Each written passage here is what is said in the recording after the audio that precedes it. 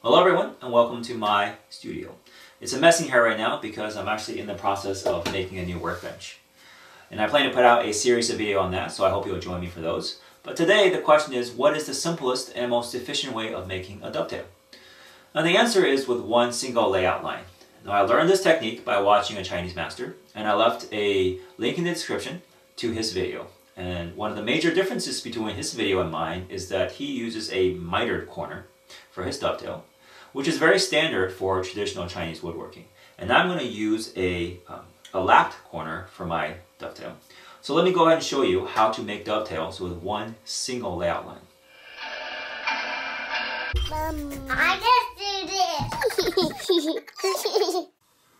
So I've got two pieces of wood here. As you can see, there's no marking at the top here, anywhere like that, or the side, or the other side.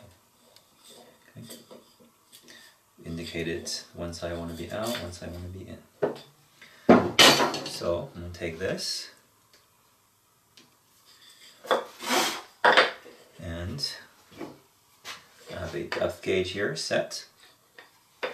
Just going to mark this one single line.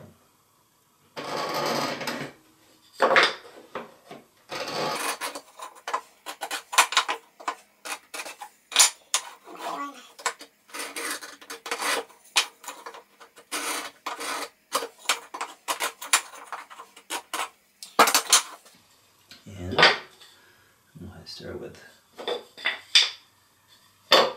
this one. Sure, why not?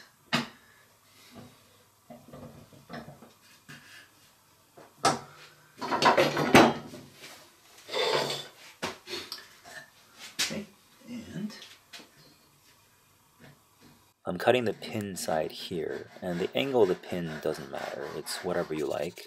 And how you space the pin doesn't matter, it's whatever you like.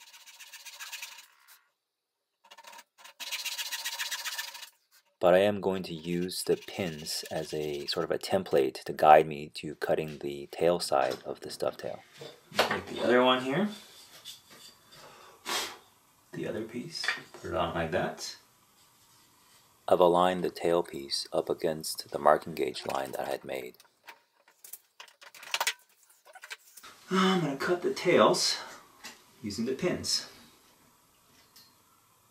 I'm aligning my saw to the outer edge of the pin, and then visually I'm going to follow the angle towards the inner corner of the pin. This cut is offset by the thickness of the kerf.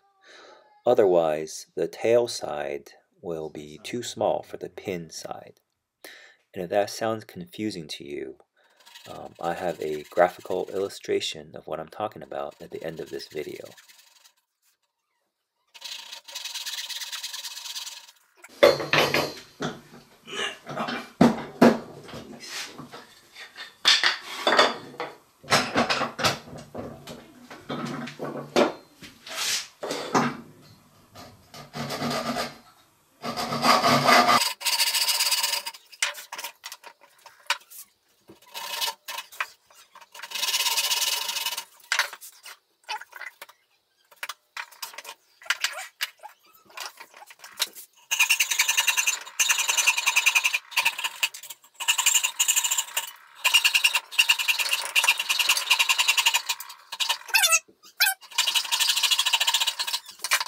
Alright,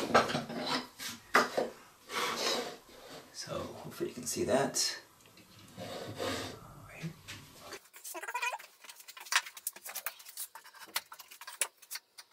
Adjust the camera.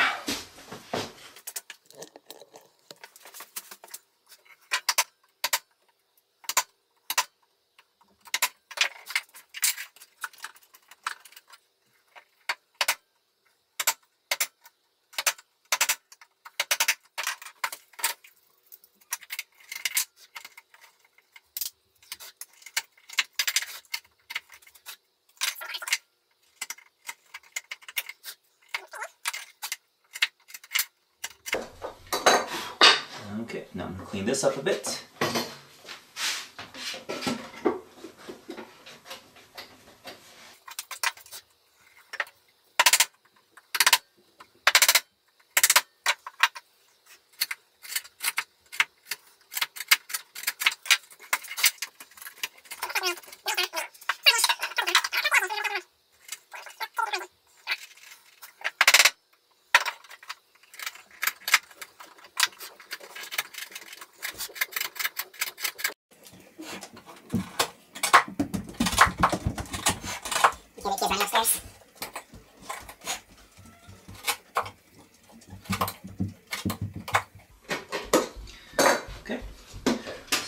how this is gonna fit. So outside here. And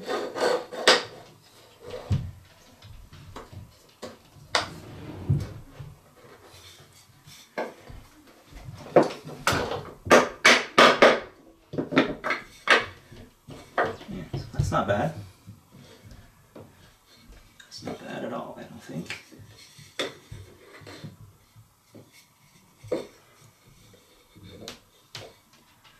So you can see that. I think if I clean this up a bit. There's a bit of crud in here.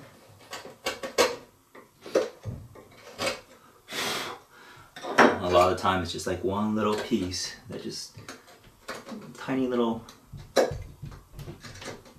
thing sticking off the tail side.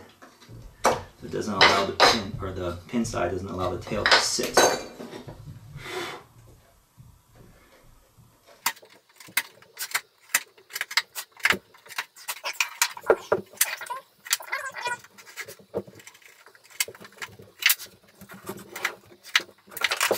It sounds better.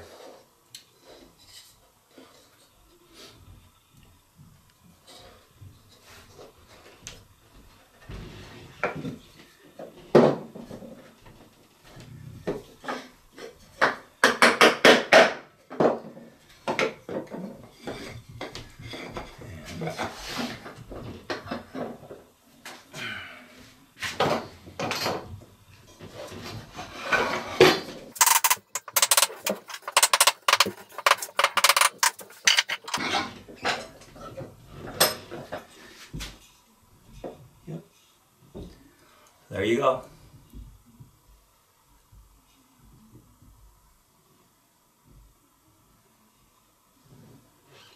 I think if I give a quick planing,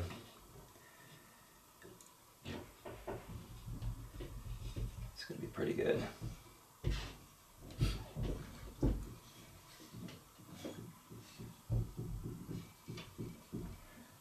The gap here is pretty good. One on this side.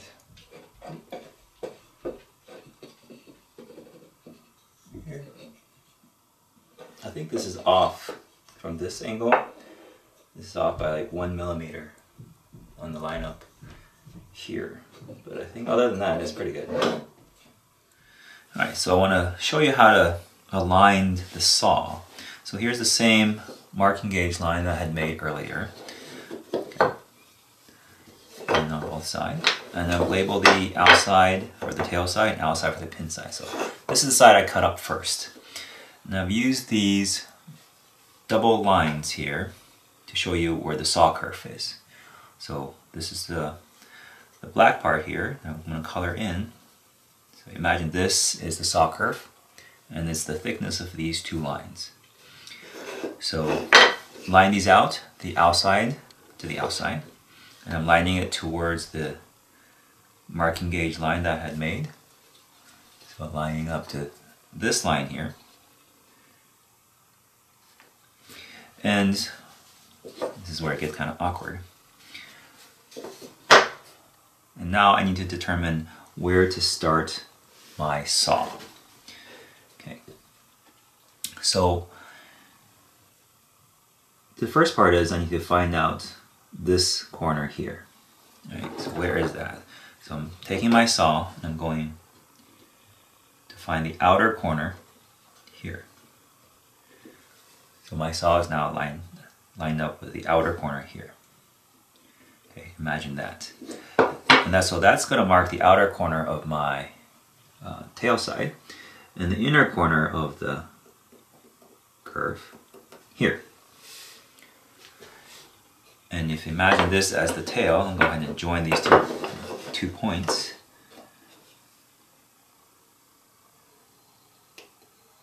So now this is the one line of the tail, and on the top it would look like a 90-degree angle. Okay.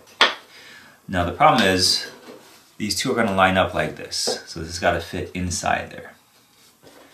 Okay, so here is that outer line again, If I put the saw on this side of that line, you'll see that this whole part will be taken out. Okay. So you'll see that if I cut on this side of that line, I'm going to end up with a tail side that is too small for the pin. So I actually have to shift the cut position of the line out. So in this case, I think it's about, I made these curves about 1/8 of an inch. So I'll just shift out 1/8 of an inch here. So I'm actually starting my cut right here and cutting down this way.